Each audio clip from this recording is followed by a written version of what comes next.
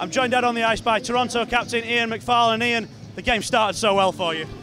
Yeah, we had some good jump. Unfortunately, we came into some penalty problems, me being one of them as well, and they capitalized. And I think it were 5 power play goals. So 5 on 5, I think we had them, but we let us step away with the penalties. What an experience, though, to play in front of a crowd like this, over 4,000 inside the Odyssey Arena tonight.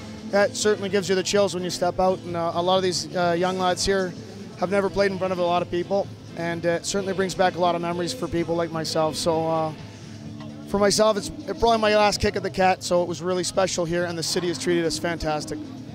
And it must be a little frustrating, though, to have beaten this team in group stages, then to get to the final and not be able to repeat that. Well, yeah, I mean, it just goes to show you to the talent on both sides, and it could be anybody on any given night. And depending on our discipline and where we are in the game, momentum can swing, and it did in their favor today. Well, you said some very nice words at the end about the city of Belfast and the people here. You really have enjoyed this trip. This has been the best trip we've had, and we don't get together very often. We all play on club teams throughout the year, but I've been a lot of places, and this city has treated me really, really well. And I say me, but I really mean my teammates and I. We've had a great time. Thank you very much for your time. Thank you.